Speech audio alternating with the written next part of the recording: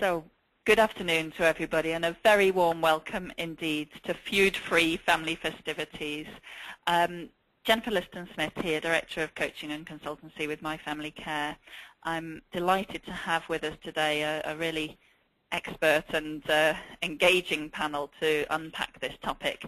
We have to make an apology for mentioning Christmas, as we are obliged to do so many times during this webinar today, but I guess you've all signed up with a view to really unpacking the topic, which we plan to do together. And key in helping us do that, we're absolutely delighted to have Susie Heyman with us today, very well known as an agony aunt in Woman magazine and various other publications that she's written for along the way, such as Woman's Own and The Guardian and The Times and so on, counsellor and trustee of Family Lives, the charity. So Susie, a very warm welcome to you. Thank you. Pleasure to be here, and hello everybody.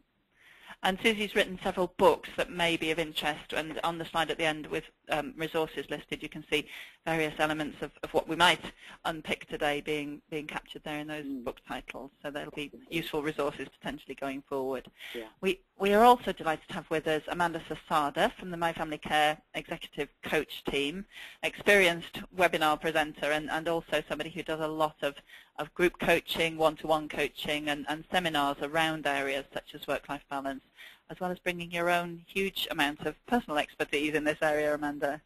Hi, Jennifer. Yes, I'm really pleased to be here. Yeah, I guess the huge experience is down to having 4 children. What can I say? 4 teenagers now. Lovely. Thank you, Amanda. And also delighted to have Harriet Dean, one of our childcare consultants and maternity mentors here at My Family Care.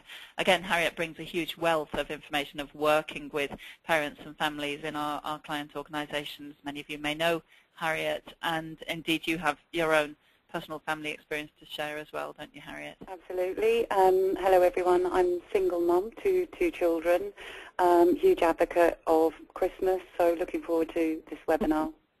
Great. Many thanks, Harriet. So most of you on the line will already know My Family Care. We provide your work and family space. In a nutshell, we're about enabling employers and employees to make work and family work. So we have the guests with us today who are happy to share information and ideas, but we'll also be inviting you to engage as we go along as well. So one of the things that's worth knowing is that we're recording the session, so you can listen again afterwards in case there are things that you may want to hear again.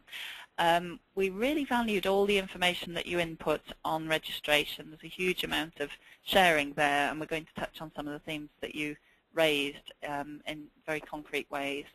Do type in questions as we go along if there are further things that you'd like to see covered, and please do take part in the polls that we'll be launching at various points during this session to share information. So here are some of the points that we promised to address on registration. Some of the highs and lows of Christmas. What do we want? How do we manage expectations, those of our own and of others? And how do we survive and thrive and perhaps make it through to a new year with some perhaps added resilience through taking a slightly different approach to Christmas, potentially. One of the things we're aware of as we go forward in this webinar is that we, the panel, will need to steer a course between the kind of more frivolous, light-hearted notes to what we could call Christmas stress and some of the more serious issues that can crop up and emotions that can be triggered at this time of year. So bear with us if you feel we're erring a bit too much on one side or the other, depending on your own position. But we'll really attempt to embrace what, it can be a season of some extremes for some people. So we'll attempt to be kind of all-inclusive. But as I said, do type in questions if you feel you'd like to draw us particularly in one direction or another. So we're going to launch our first poll to make sure that we get everybody sharing and engaged in the webinar. So what are the high points? We promised to look at the highs and lows of Christmas, and believe me, we'll be looking at some of the challenges shortly. But what are the good things about this season? What does it mean to you? And you can pick more than one of these at the moment. So if you wanted to say it's a break from work and you enjoy giving and sharing, you can pick both of those. For some, it may be this time of year is a religious festival. Naturally, it's a Christian festival that we're aware of at the heart of Christmas, but for some, it's just been Diwali, it's Hanukkah coming, so maybe you also celebrate the solstice. So it could be that this time of year is a time that you celebrate as a genuine festival, or perhaps it's a time of year when there are just kind of nice lights and good times. So let us know what it is that makes Christmas a good thing. But panel, I mean, do we enjoy Christmas? Do you enjoy Christmas? Love it. I absolutely love it. And I'll tell you the funniest thing is, this is Susie speaking, I'm actually Jewish, at least my family is, but I'm not religious at all. I love Christmas. My grandmother always used to celebrate it, even though she was actually quite a Zionist, because as she said, better parties and better presents. And I just love the winter. I love the winter festivities idea. It's an ancient festival about light and bringing that spring, bringing, hope for the future. And I love presents, not for the things, but for the giving, the packing them up and the presenting them to people, giving people presents. I love that television ad last year with a little boy desperately waiting for Christmas, not for his presents, but to give his parents their presents. And that, to me, is what Christmas is all about. In fact, it's sharing the goodwill and sharing the love. Absolutely. So we'll let the poll run for just a moment longer. A couple of questions have come in already, which is great. One comment that Christmas is too commercialized, all about money. I think many of us would agree that, seeing tinsel in the shops in October or September even can be a little bit galling. Also an interesting question, perhaps related to Susie's comments there about combining cultures and traditions. How do you explain Santa if the culture is from the figure is from a culture different from your own? So certainly Christmas could be a time of kind of colliding of cultures, can't it? I think it can, but I mean, on the other hand, as I said, it's all some very ancient ideas of getting you through those dank, dark months until spring is coming, and that's what the candles are all about. They mimic, the buds on fir trees, and I think that people instinctively know this. It's actually about celebrating rebirth in all sorts of ways and in all sorts of cultures. And so I think that's why we want to do it, and that's why we have these lovely fantasies. I mean, Santa Claus. It's a lovely idea of spreading cheer, of actually helping other people, giving gifts to other people, and being kind to other people. Absolutely. And, a lot of people there looking at the poll results enjoying giving and sharing, but for the vast majority, ticking the family time in a good way option came up high. And, it's a very interesting one because it's a real kind of mixed blessing, isn't it? A lot of what we'll be unpacking as we go forward are the challenges represented by family being kind of hothoused together at this time. But, somehow deep down we crave that. So that's interesting. And many thanks indeed for taking part in that poll. So we'll move on to some of the information that you shared when you signed up for the webinar. How are you going to spend this time? So 82% of you said that it would be a fairly traditional time. We've got well over 100 registered for the webinar, so that's what we're looking at in terms of a fairly big sample. So that's interesting that we talked about whether a modern Christmas is different in what we said we'd address. Well, some of you have some different takes on it, but the vast majority, whatever fairly traditional may mean, that's what you're kind of going for. Some away on holiday, some with our own novel version, and some perhaps doing nothing out of the ordinary, which may equate to fairly traditional. But panel, do we think Christmas is changing?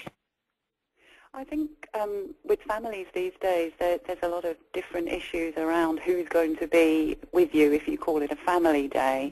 For myself, I'm a single parent, and that does sometimes mean that my children aren't with me over the whole of the Christmas period. So for me, it's about managing that in particular. Yeah, thank you, Harriet. And I think that must be a key point for many people. So families perhaps are maybe more blended and less predictable in shape than perhaps they were when we felt obliged to kind of carry on in the same track, whether or not things were working. So there can be a level of complexity and a level of jangling of our emotions relating to that. The emotions bit is important because it's it's not just the logistics of, as you say, of being in different places, of having children perhaps spread around, and each parent sees them for part of the time and therefore doesn't see them for part of the time. But it's the emotions that go with that. And it's mixing up things like having, maybe two sets of children from two different families coming Completely. together. I think we'll come back to that, won't we, Susie, as we go forward. So the main hopes that you have for this festive season, 65% hoping to feel festive and celebratory. Just you know, some of you happy to get on in a dignified way, which is a kind of nice British concept, a multicultural British concept, I'm sure. Just get through it. And indeed, you know, there were some heartfelt comments on the registration form of really not liking Christmas and just kind of hoping that it'll go away quite quickly. And, you know, we recognise for some people it is a tough time. We don't want to make light of that. But for some it's a time when, you know, there'll be highs and lows, and let's see if we can maximise the highs, including some time for me, which was the aspiration of some of you. Key concerns include living up to our own high standards, so kind of unsurprisingly large group of us feel pressure in that regard. So that's an interesting one which we'll return to. Oh, that's true. I'm really struck by that one as well, just in terms of what you were saying earlier about Christmas starting so early in terms of the pressures, and it kind of feels like a machine sometimes to me, of almost like this rolling pressure and building up to be, you know, some great event. And as you say, I'm sure a lot of that comes from a personal angle, wanting to make it great. Yeah, I think that's so right, Amanda. And our marketing director was saying to me this morning that her mum always used to say, "It's only one day." Exactly. But boy, do we end the day with the spotlight on it. My mum says that to me, and then she says, "And by the way, darling, can you get all of your children presents from me and post them and wrap them?" Oh, I love that. It's officially only the one day, but in fact, you know, there is that whole holiday period. You know, you want to make Christmas Eve special, Christmas Day special, Boxing Day, and then the days in between until New Year. The whole thing's got to be, you know, quite marked in some way, I feel. And it's not 12 days when you think about it. I mean, if you actually break up, and of course there'll be some families now that stop on the Friday, have the weekend, Christmas Eve on a Monday, then the Christmas break, you know, you're going right the way through to New Year's Day. That long period, I mean, I get so many letters to women from people who are feeling that long period. I'm just getting stressed now you're saying that out loud.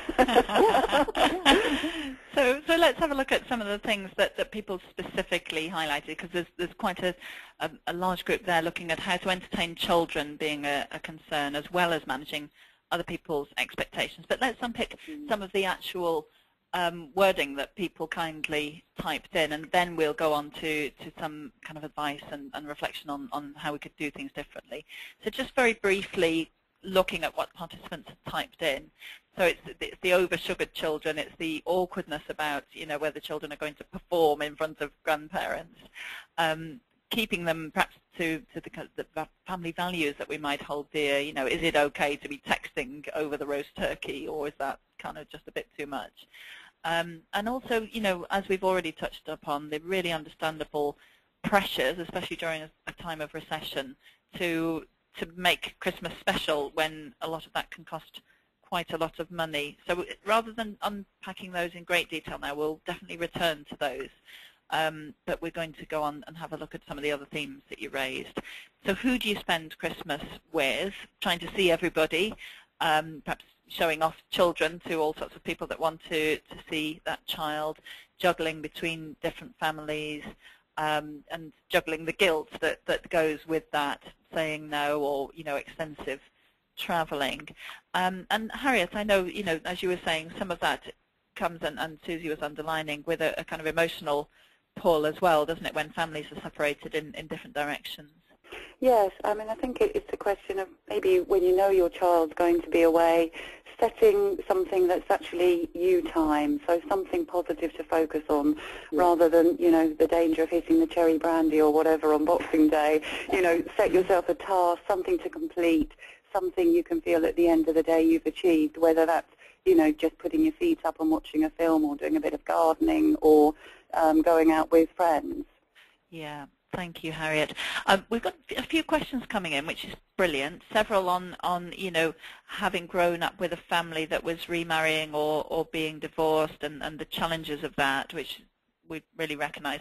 Somebody raising that all the panel are female on the webinar, and are all the participants female? Well, I don't know that we have a sense of how many participants are female. We normally, on the My Family Care Work and Family Space webinars, we normally get quite a blend of people, and my colleague's just showing me the list, and there's a lot of male names on that list, I can assure you. We often have at least one male panelist, but it just kind of worked out this way that it was all women who took up our invitation to join, but point taken. And I think Christmas can be very stressful for dads too, or guys generally. Amanda, were you trying to say? Well, I was just thinking that, maybe it's a good thing because maybe the guys are out there because we've delegated brilliantly instead of taking control over controlling, which is my tendency. And they're all out there buying trees or something that they're probably not. It's interesting you mentioned buying trees, because there was a wonderful article. It was over 10 years ago now, but I unearthed it recently. Somebody called Guy Browning, you may know, who wrote a piece in the Guardian, How to Survive Your Family, all about Christmas. And it was a wonderfully witty piece, and he was saying that the main job of a dad is to go and get the tree. And then he said 3 things that dads have to remember once they've sorted the tree is that at any point during Christmas, if they're not preparing vegetables, they should be washing up. If they're not doing either of those, they should be bringing in crates of drink from the shed, mince pies from the freezer, and elderly relatives from Wolverhampton. So I think, there can be, women often have a moan about the pressures. It's an important issue because this is the letters I get on Woman's Own about, from women who are really stressed and unhappy and bemoaning the fact that they seem to end up doing all the work. Mm-hmm. And one of the things I often say to them, here's a solution, is that, yes, it does tend to happen because we traditionally almost have been the ones who have done the emotional family stuff. Mm-hmm. So many men actually would love to take part, but they feel incompetent. Give them chores. And I think it's really important, actually. You mentioned delegation. Well, don't let them do the delegating. You do the delegating as the woman in the centre of the family.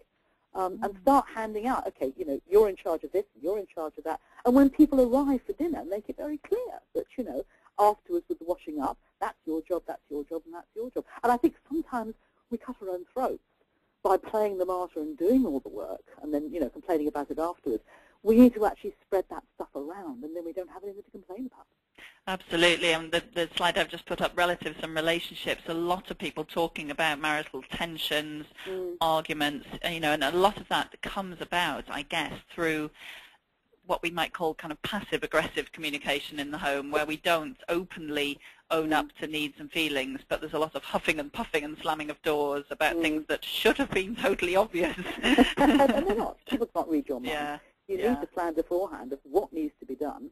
How can you spread that around? How can you be clear? And thinking about the trigger points. What are the things last year and the year before that set you up and upset you? What can you do this time to actually, rather than hoping it's not going to happen again, what can you actually do, to head it off at the past? And it is so often possible to head off your resentments at the past if you recognise they're going to happen again.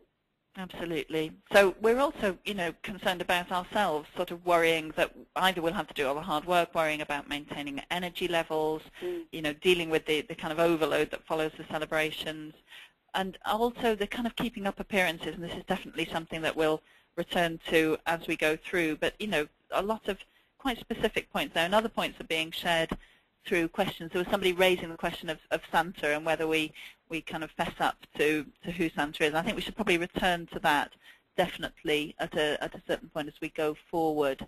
But people talking here on questions about Christmas bringing raw emotions, which we're absolutely just about to acknowledge as well. Some of you shared in the registration process that, if there's been a bereavement or somebody lost through death, and that can also be perhaps somebody lost through a relationship breakdown, then Christmas can seem a particularly raw time, and we're going to come on to discuss that a little bit more in a few minutes. But, we're acknowledging that there's a whole raft of emotions and experiences here at play. Some of the other ways that some of you are going to spend Christmas this year: holiday abroad, being invited to a friend's restaurant, which apparently involved quite a staggering driving distance, but nonetheless perhaps a bit less cooking, or perhaps spending it on your own, or indeed working. Somebody typed in, so I don't know whether that's a positive way out from Christmas or not. It answers on a postcard perhaps from your holiday next year. But one of the things we wanted to invite you to do is to think about, sometimes it's easier looking at somebody else's situation to have it all sorted. Obviously they should do this, they could do this, and sometimes harder to see right under our own noses. So here's a kind of little vignette of somebody who's struggling a little bit with her Christmas situation. And if any of you can't see the slides at home, you may be just dialed in without the slides. I'll just read it out. So don't get me started on Christmas. But how is it that it's all down to me? It shouldn't be a surprise, though, because it's pretty much down to me every other day of the year. It seems to be a kind of punishment for not having worked hard enough the rest of the year. Then she says her favourite day is going to be the 12th day when it all gets packed up. Don't get me wrong, I love traditions, but honestly I'm fed up with putting the tree up on my own. So she says she feels like a fool because the kids are growing and they don't any longer really want the tree, but they'd notice if it was missing. And my other half, she says, well, last year I pulled out all the stops, even put tinsel on his mother's Zimmer frame for him. And I wrapped about 1 million sprouts in bits of bacon for his huge family to consume, huge in every way. And he didn't get round to thinking of buying me anything more original than the usual set of underwear. Very nice, I'm sure, but a comfy pair of slippers and a warm bath would do for me. So bit of a moan there, bit of a sort of don't get me started. And we've got some ideas as a panel on what we could pull out from there, but we'd like to hear first from you. What would you do next? And we're going to give you one option. What would you tackle first? What's the kind of priority to start with here? If you had a range of options that we're launching now, which would you actually tackle? And feel free to type in if there's something altogether that you would do, you know, like clear off to the Caribbean or whatever, money permitting. Please feel free to type that in.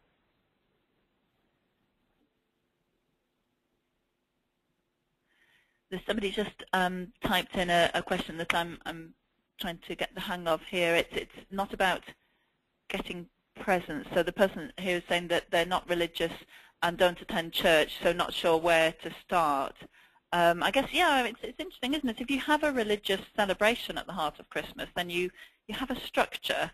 And if you don't have that, then in some ways you're free to make it up. And I don't know whether there are pressures from sometimes other family members then to sustain a tradition that you might not particularly buy into. I don't know, Amanda, if you've got any sense of those different pressures. I think it's a really interesting question, and I think individual families often create over time their own culture in their own way. And I mean, I always think of the word culture as just how we do things around here, and it may be based on religion. It may just be just how we like to do it as a family. And I think there are some of the most special traditions and ways of doing things when you talk to friends and how they do it, you know, have often evolved almost by accident, but become quite entrenched in the way families do it, and that can be, I think, quite a nice thing. You know, when people talk about doing things in a traditional way, I think it means different things for everybody. Absolutely. Somebody's just typed in that they have to say Christmas improved once they became a Christian. So if you're not religious, why not try volunteering to feel more connected? That's a lovely idea, you know, helping in a night shelter or something like that. So it kind of connects with the essential sense of giving, which whether it's a humanitarian thing or a Christian thing or another religious thing for any of us, we could certainly feel, you know, some sort of Christmas spirit through doing that, I'm sure. So we're going to close the poll now and share the results, which we can't wait to see. Interesting. Okay, so there's quite a strong vote in favour of letting every family member choose a tradition to carry on themselves. So if we really think the teenagers want the Christmas tree, then perhaps the teenagers choose to host the tree and take that forward.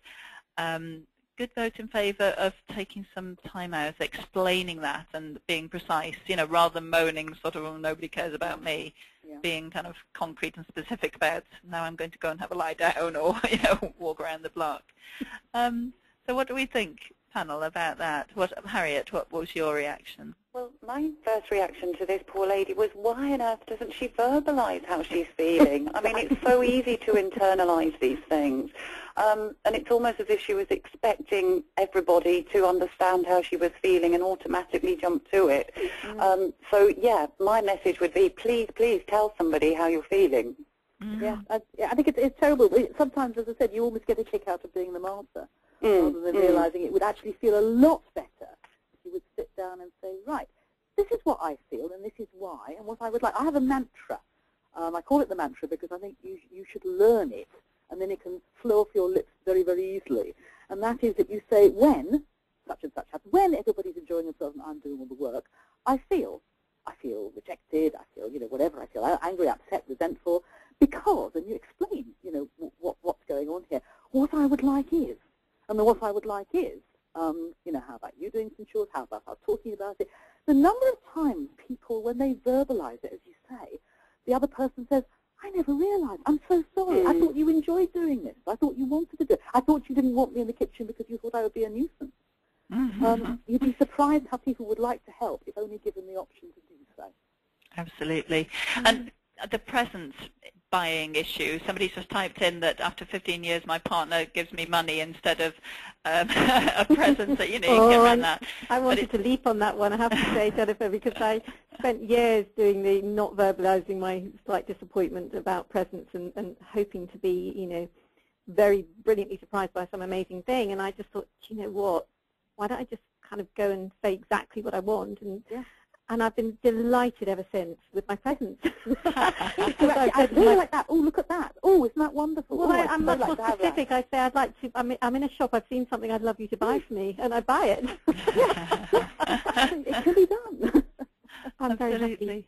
Gift lists, so somebody typing in now, so sharing gift lists, and everybody picks a couple of things, a bit like organising a wedding. It's cracking idea if your family's up for that kind of We do that in our family. We do it very specifically, and actually it's lovely because we agree budgets. We send out lists to everybody, and people are happy. It can feel sometimes a little bit, you know, I don't know. I think when we first did it, it felt a bit uncomfortable. Or something like, you know, 'cause no one wants to be asking for something, so it doesn't feel terribly in the right spirit. But you know, getting really practical when you've got a big family, it works brilliantly. Well, here's an idea of your internet. If everybody sort of, you know, can work the internet, and that is that Amazon have, you know, a wish list section, and you can enter anything you like into it. So I've got a big long list there of books I want, DVDs I want, presents, all sorts of odd things that I have seen.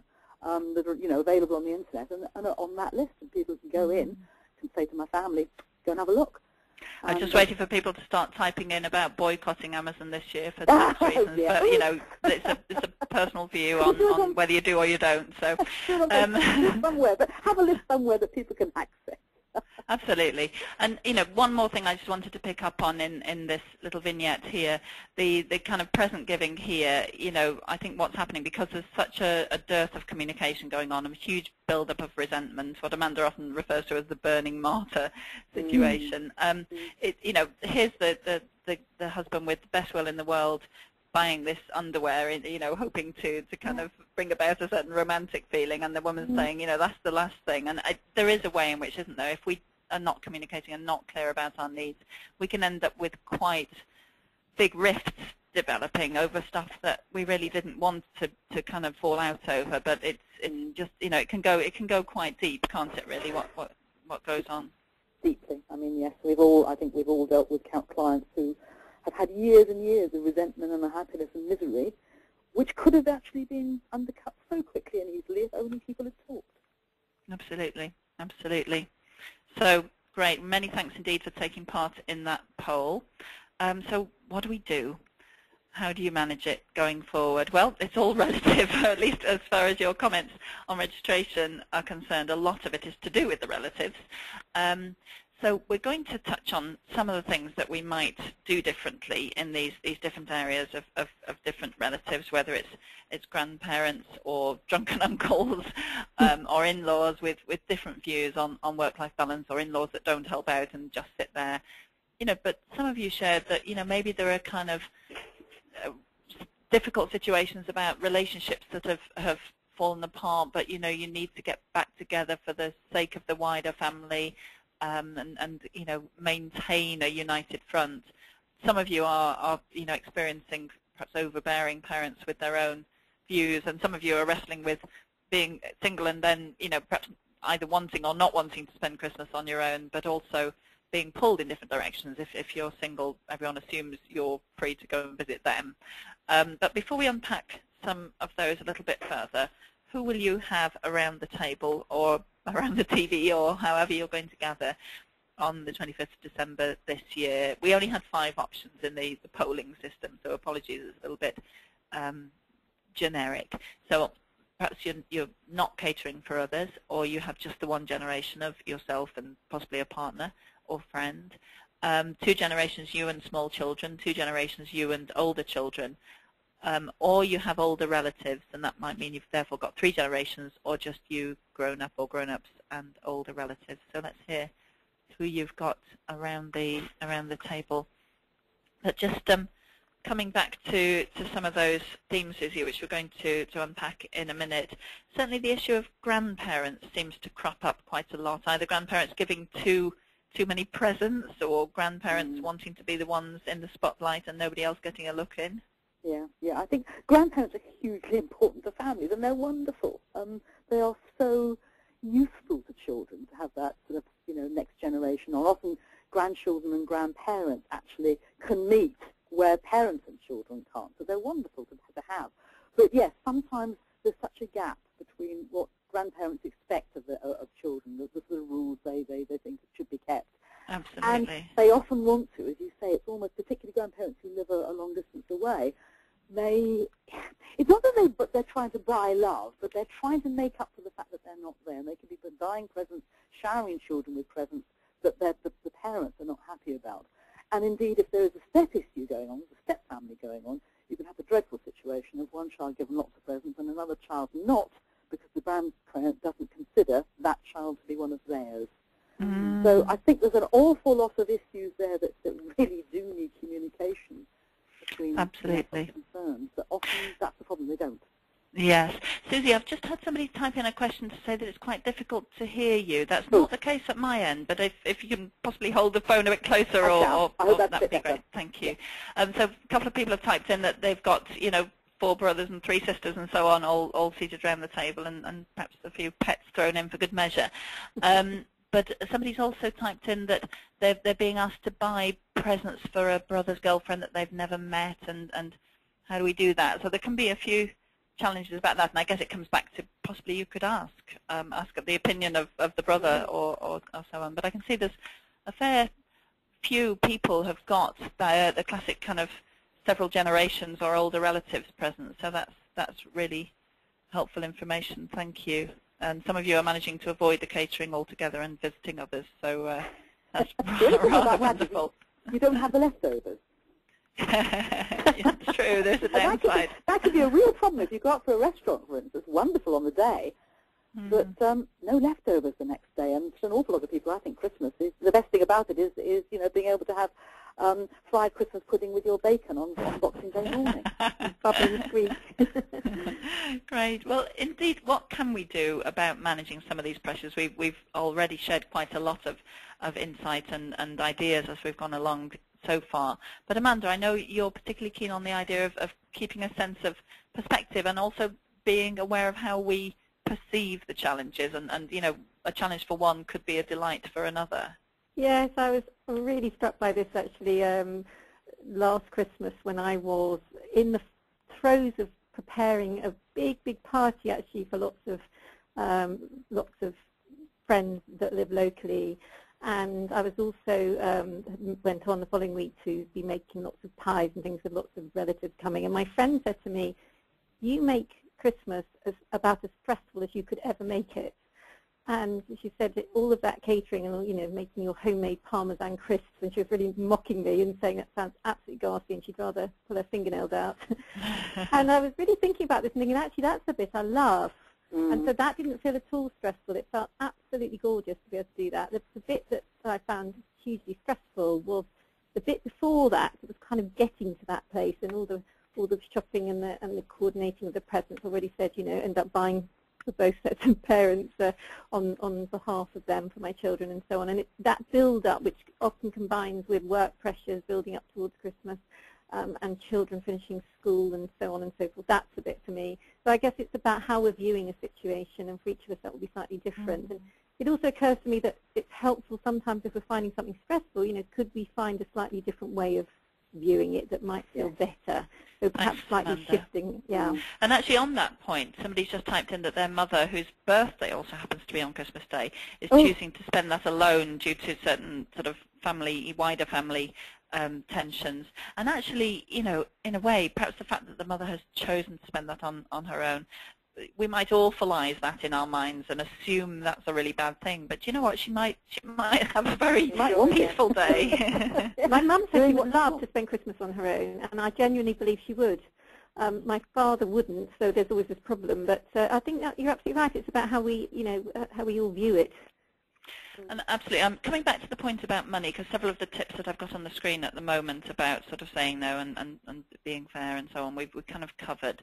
But the money one, I mean, sometimes I know, Susie, from things that you've written, you're quite keen to emphasize that if we're honest, with teenagers who may want 3 Xboxes and a pair of Nike trainers, that they would still respect us if we're honest with them and help them to understand the cost of things.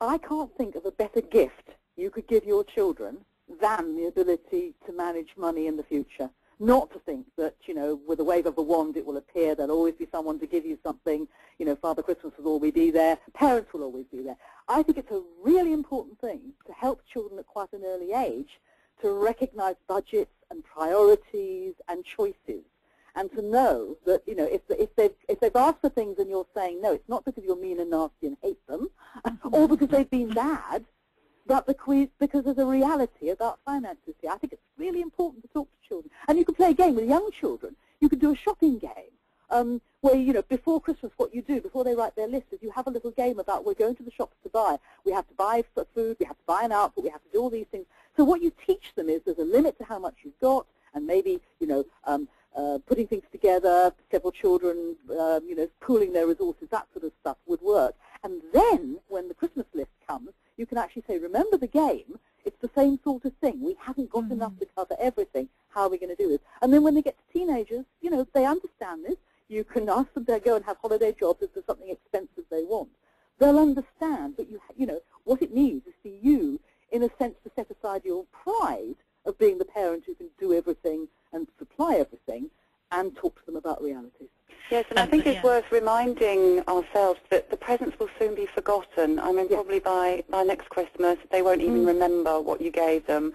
And it's more about quality time and what they'll take forward and bring to their own family traditions when they're adults.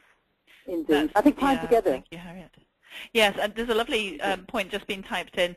Somebody's typed, one mum I heard of was using second-hand gifts, obviously, that saves some money, and told the children that the elves had been a little bit naughty and had played with them already. So it's lovely.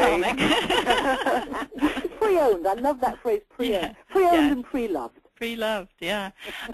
Must draw attention to a fantastic tip shared by Kristen in the office, our social media manager, allocating Christmas jobs in crackers. Apparently this goes on in her family. People get their jobs in a Christmas cracker. So, I mean, you can do a little bit of forward planning that you don't get the 3-year-old to cook the turkey or something. But add out the teenagers' jobs, the small children's jobs. Brilliant idea. So that's rather brilliant. And yeah, finding the moments in between. Many of us will be rushing from one thing to another, and it will feel quite hectic and perhaps overwhelming, and energy might be at a premium. Where can I find just a few minutes in the day? And if there are a few minutes where I'm alone and I don't know, step out into the fresh air or even just pop to the loo, if I can go and stand in another room and take a moment, and instead of running through the list of things I've failed to do or how really annoying Uncle Joe was this year, just take a moment to kind of relax my shoulders, breathe out, identify some nice things that have happened and reflect on those, then I'm going to really do my well-being a lot of favours by doing that. And they're helping children to do the same. I mean, one of the questions I often get asked is about teenagers wanting to see their friends over the Christmas period. And I had one recently, but their grandparents are coming for the day and want them to be there for the whole day because I hardly see them. And I think what I was saying back was, well, quality time is the most important thing. If you've got teenagers who are quite delighted to spend Christmas lunch with you, and knowing that in the evening they can go and see their friends, and then you can actually have your quality time with your parents, much better situation than insisting that these sulky teenagers are not allowed to go out. Yes, absolutely, Susie. And we're just coming on to a slide called Step Families here, and I think we'll very briefly touch on this because it's not the issue for everybody, but it kind of touches on sort of blended families, separated families. There are a few points to remember, aren't there, briefly in relation to step families, Susie? I think so. I mean, I think it's about recognizing that everybody has needs and wishes, and you have to sort of give a little bit to everybody. It's very easy when you're the parent stuck in the middle to think, I want my children to stay with me, the other person's no longer here, that's it. recognise what the children need, and they need contact with all their family. But I think to talk about it beforehand and work it out beforehand, because it may be that the children spread their time between different families over that particular break. You know, one plays on Christmas Day, one plays on Christmas Eve, one plays on Boxing Day. Or it may be that you say this year the family is with this, you know, the children are with this part of the family, next year they're with the other part of the family. Whatever works for you, but you have to plan it beforehand. I think that's the important thing. Absolutely, and the points on the screen are points that I took from an article you'd written on step families, and one of them, which really struck me, was see the child behind the behaviour, because in a step family that often signifies people have come from some kind of breakup or loss, and they may be playing up, and there may be good reasons for that, and it's important to, certainly we can dislike the behaviour if they're deliberately tearing down the Christmas tree, but trying to see the kind of whole person. Yeah. If you have a stepchild that is behaving badly, sulkily, you know, causing problems, having tantrums, what's going on is what they're probably actually saying is, my original family is no longer together and I'm really hurt about that. And yes, this is a wonderful festive time, and maybe even the new family I'm in actually is better for me, but actually I'm upset about the breakup. And I think it's understanding the grief and the loss that's underneath bad behaviour. Bad behaviour is never just about being naughty. It's about expressing an unhappiness. And sometimes if all you have to say is to say to a child, you know, you must be missing your dad or your mum, or you must be missing what it used to be like. And just saying that sometimes actually makes a tremendous difference. Absolutely. So it's the acknowledgement and kind of diffusing the situation and suddenly enabling it to be about human emotions that we all feel, rather than you're doing this, which is really inconvenient for me. And you're a bad child. Yeah. Also, as we touched on earlier, you know, this is a time when we sometimes feel very acutely the loss of someone that we've loved and that we miss, whether that's because they've died or whether because relationships have changed and moved on.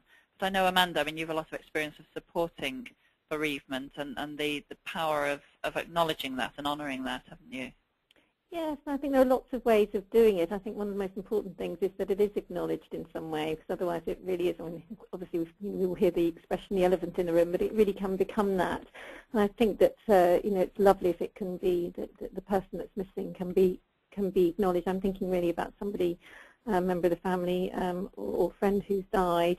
And I think that sometimes, I've known, some families kind of separate it slightly from the traditions of family and maybe go and visit the grave or just have a moment to reflect on it in a slightly separate way. So a very close friend of mine actually, her first baby died, but the whole family every single year on Christmas Eve go and visit the grave of the baby that died. And she's gone on to have more children, and they all go, and it's part of the family and it's acknowledged, and it's become part of their family tradition.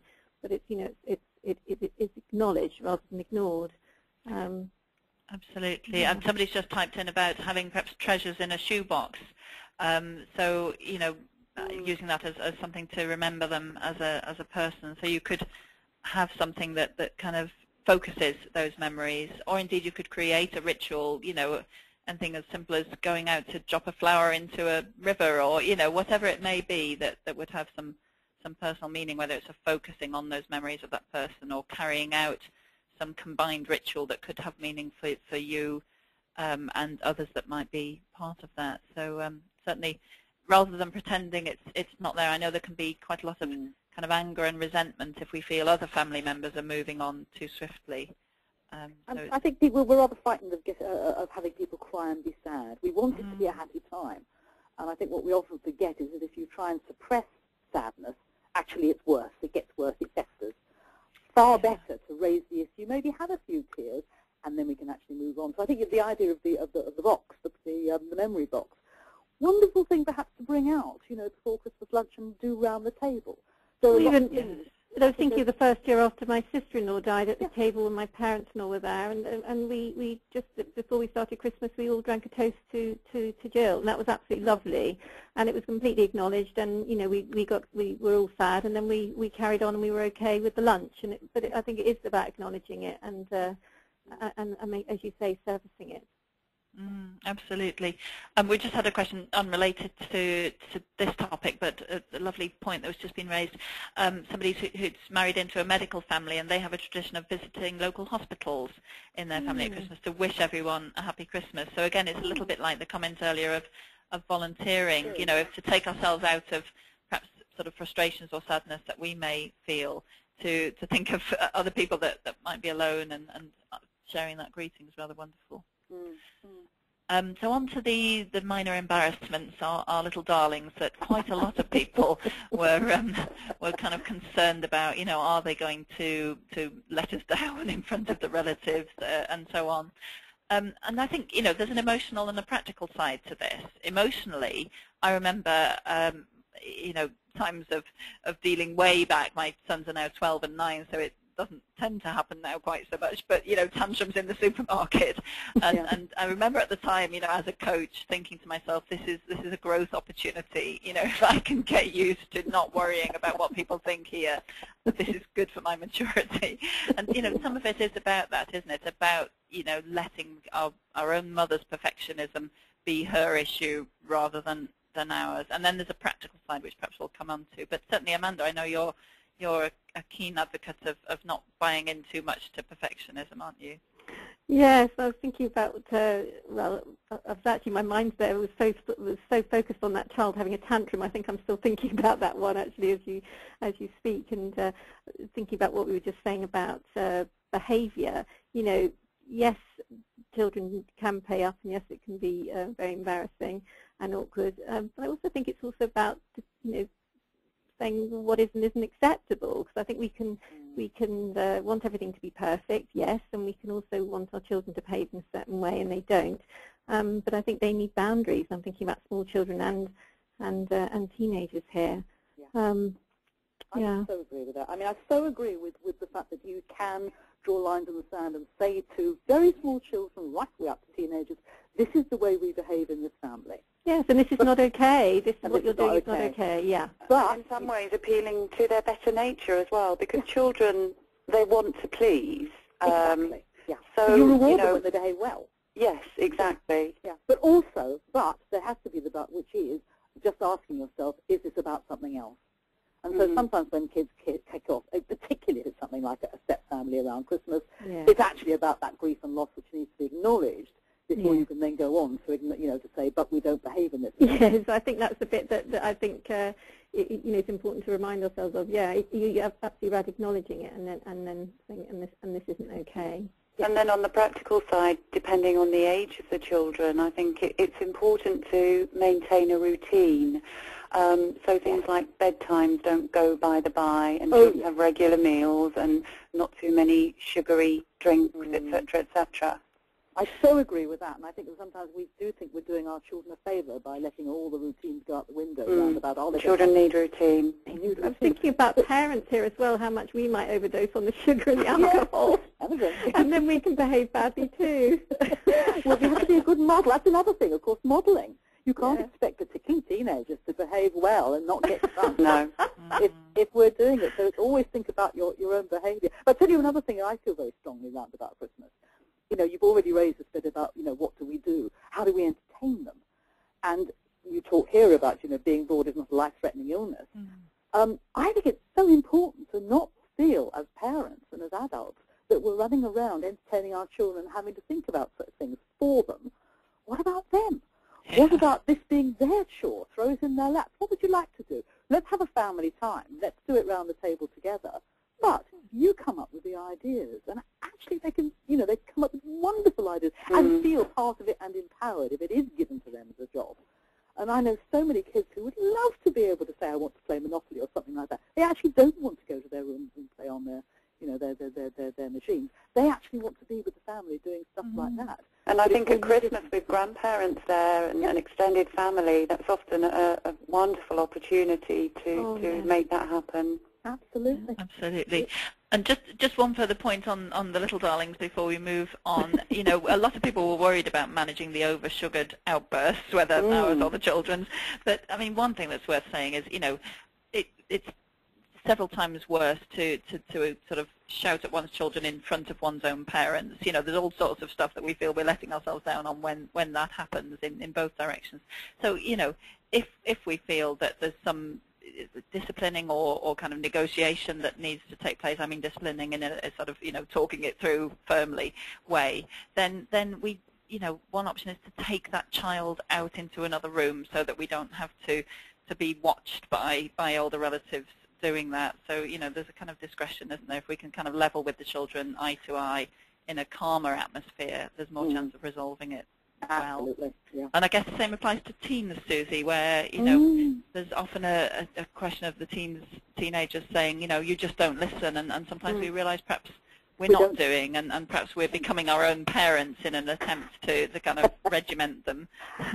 I can remember the day that I was actually sounding off to my lovely husband about his son, about my stepson, about something, and I suddenly heard my mother's voice and thought, oh my goodness, no, I don't want to do this, and went back to him and apologized about the particular issue. And we then started really communicating. I think this is it. You've got to listen to the way you deal with teenagers is not the same as you deal with children. With children, you're far more the person you guide and the person perhaps who has that experience. With teenagers, you have to negotiate, you have to listen. And I think particularly around this time of year, yes, you want them to be in the family, but I think you also want to give them the options to at least communicate with their friends and perhaps sometimes to step outside. And, you know, that's about sitting around the table beforehand and saying, right, what do we want out of Christmas? You know, what would you like to do and how would you like to come in? And you'll find if given the option, they'll probably say, oh, no, want to be with you. But they'll struggle to escape if you don't give them the option, because they've got to make their own point, you know, and they'll stand on their own 2 feet because they're teenagers. Yes, and I think teens sometimes almost feel a bit obliged to misbehave and not quite join in the party, but I think, you know, having a son in his early 20s now and having gone through that, it's usually just a phase, and in fact then they come full circle and can really start enjoying Christmases once they hit early adulthood. And I think the more you respect their wishes to be cool and not be sensitive and allow them to step out, you will find, in fact, they'll want to be, you know, much more a part of it. Absolutely. And, you know, sometimes we touched on the commerciality of Christmas earlier on. Sometimes teenagers will be really aware and perhaps quite cynical about the sort of whole charade that they might perceive Christmas to be, and the attempts to get on with each other. And, you know, they might well have a point, and they might want somewhere where they can also go off, as Susie said, and meet their own friends and have a bit of a moan about us. And, you know, that's fair enough because they're making meaning in the world, and, you know, they're coming up with some fair points in the process. They often are. They often are. You need to listen to teenagers sometimes. I mean, this is it. You know, ask them what they want and why, and you may find, in fact, they've got a better idea. I mean, I think traditions are fabulous. I'm so in favour of them and passing them on, but you can craft them and recraft them as well. And sometimes when you have that discussion, you might come up. I mean, you just talked about, you know, the sort of tradition you may have around somebody who's no longer at the table with you. There are all sorts of ideas that they can bring back, and particularly if you have a blended family. I found personally with teenagers, my children got a bit older. In some ways, the pressures have been released. I know we were talking earlier about a little bit about perfectionism, and you know, when they were little, I just remember I wanting everything to be perfect and so on. And teenagers kind of aren't like that. No. And shifting my own perspective around that and just thinking, well, let's just let it be. It's actually been amazingly liberating and actually really quite relaxed. And so you kind of, for me, having teenagers around the Christmas table is I've been able to let go of it myself. That's how it's felt, and it's been lovely. It's been a real pleasure. It's a different experience, but it's lovely. It can be fun. Thanks, there's a lot of banter. Yeah. Absolutely. So a few more questions or comments, indeed, which are really welcome that have come in. Somebody referring back to the children and tantrums. Often it's not the children who have the tantrums, it's the older ones. For example, a mother-in-law showing off and complaining. And also somebody saying, you know, if there are issues around a child perhaps, you know, controlling their temper, we could forewarn grandparents. We could flag it up. It comes back to the old communication, doesn't it? We don't need to just pretend that everybody is in some fairy tale version of perfect mode, you know, and the children will need boundaries, but they may well not learn them on Christmas Day, and, you know, we can just get people on side with what's going on. I think it's a very good point. It's identifying the trigger points, isn't it? It's like identifying what might happen and sidestepping them, overcoming them, tackling them, whatever is right, as long as you know what's going to happen. The other question that came up earlier on, which I do want to make sure we spend a little bit of time on, is the question of Santa. So somebody specifically said, how do we address that? Do we maintain the myth, or, you know, do we reveal all? So I think among the panel we have some different opinions. I know, Susie, you're quite in favour of kind of revealing the reality, aren't you? I don't mean saying to a 3-year-old, there is no such thing as Santa. I'm not a Scrooge and I'm not a bar humbug. But I have been actually quite pained sometimes to see, you know, sort of 7 or 8-year-olds running around with loads and loads and loads of presents and saying, this is from Santa. And there's poor old mum and dad in the corner having worked their fingers to the bone that year to afford all these things. And there's no recognition there. I mean, we were talking earlier, I said that, you know, the best gift you can give your child is the ability to manage finances. I think that sometimes we let the Santa myth go into a slightly dangerous situation, particularly, as I've also said, is if you have a child who doesn't get what they want and then thinks it was because I was bad. I must have done something wrong that Santa didn't bring me what I want. So I suppose I'm saying that I think when they ask questions, the answer I have for my, was it almost a 7-year-old granddaughter who last year was getting very sceptical and asked me about Santa Claus. And I said, well, he was based on a real person who was somebody who was generous and kind and helped people. And that's what the Santa Claus idea is all about. It's about giving and sharing and loving. And isn't that a beautiful idea? And I think this year she's going to be very clear about Santa doesn't exist, does he? And I will say, well, he did. And, you know, again, it's a wonderful idea. So, in other words, I think, be honest, because if you're not, what I think is very funny is the number of families you see where you've got cynical 10 or 12-year-olds who are keeping the secret because they don't want to hurt mum or dad. They don't want to ruin it for you. I'd love to give another spin on that. I don't know if we've got time. Well, if it's quick, Amanda, because there's some lovely comments coming. Actually, first of all, I want to say a great big oops, because somebody has rather wonderfully typed in, what do you mean there's no such thing as Santa? Exactly. So huge apologies. And that's a man. That's one of our male participants. What a lovely comment. Somebody else saying that they've told their child that Santa lived in Turkey and helped children, and now he's in heaven, and he can only afford to, or he can only give them one present because he's lots of children to cater for, which is great. Somebody saying they still struggle with the kind of northern reindeer situation. And then, you know, somebody else saying that they remove the labels from presents that come in from everybody, so they're all from Santa, which is rather nice. So that's a different option on that.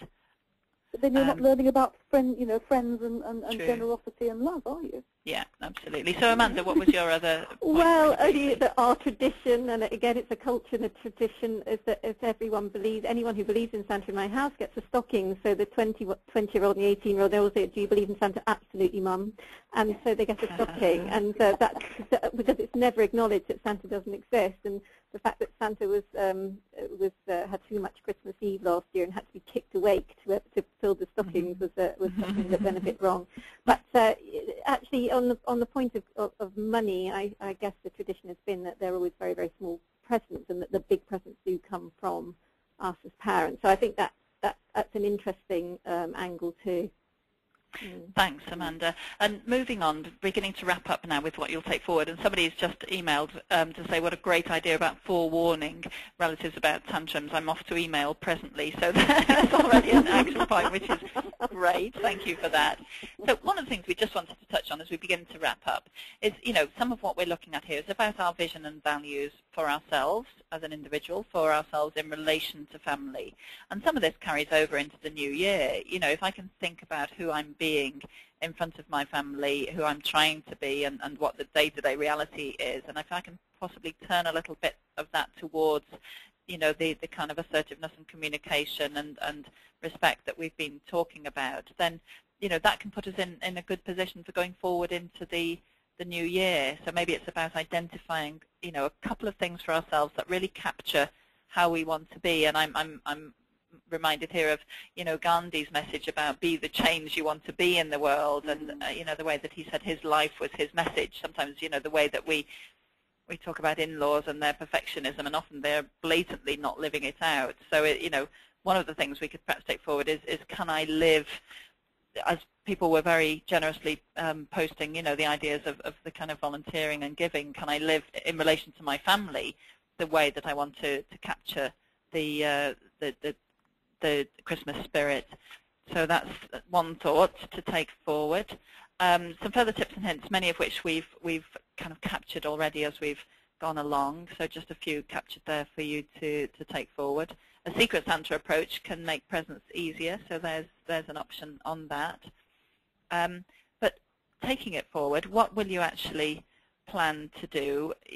Are there one or two practical things from here, or is it more of a kind of emotional shift? I wonder what you think you might take forward. How do you think you'll approach Christmas from here? So we'd like to run our final poll here, just wrapping up what you think you'll actually do going forward. And somebody's asking for a soft copy of the PowerPoint, which we can make available, but there will be the recording on your Work and Family Space, so we definitely urge you to go into the coaching section of the Work and Family Space, and you'll find the webinar archive there where you can see again which will be the slides and the audio. So somebody's wishing us a lovely Christmas and joy and peace and so on. So many thanks, John, and we wish the very same to you as well. So we've got a fair few people just voting on that poll.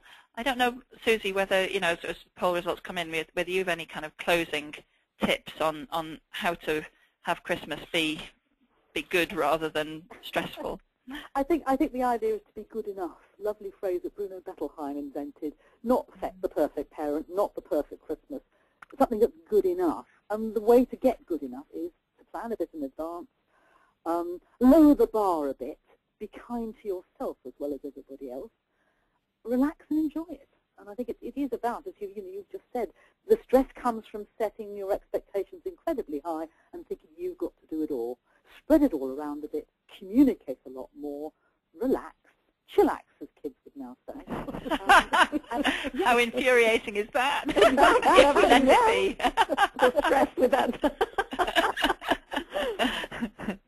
So a lot of people have voted here to say, perhaps what I can try and do is accept myself and my relatives, have a bit of a wry smile about how we are, and, what a joy that would be if we could maybe stand back. There's a lot of talk these days about mindfulness, isn't there, about, having a little bit of a distance between us and the thoughts we get caught up in, and just observing the situation a little bit. And if we can manage that, we might just see a kind of glimmer of humour in it. But many people now typing in to say they've really enjoyed the webinar and Merry Christmas and so on. So much appreciation for that. Many thanks. Just a reminder of the Work and Family Space, which I did touch on, but as well as the archive of webinars, there's a help centre there. Speak to an expert if there are certain points that you want to pick up, insider guides and so on the help centre. And as we promised, further reading and resources, including various very relevant books by Susie. And don't forget Woman magazine, where Susie's Agni Aunt column takes place. So many thanks indeed. We'll also appreciate your feedback, which will go out to you, a survey, very small survey, following this immediately. And we'd really love to hear your comments. But once again, many thanks indeed for taking part today. It's been wonderful the way that you've engaged, not only taking part in the polls, but all of the questions and comments you've shared. So thanks indeed, and I wish you all happiness in the weeks ahead, however you plan to spend that. Goodbye.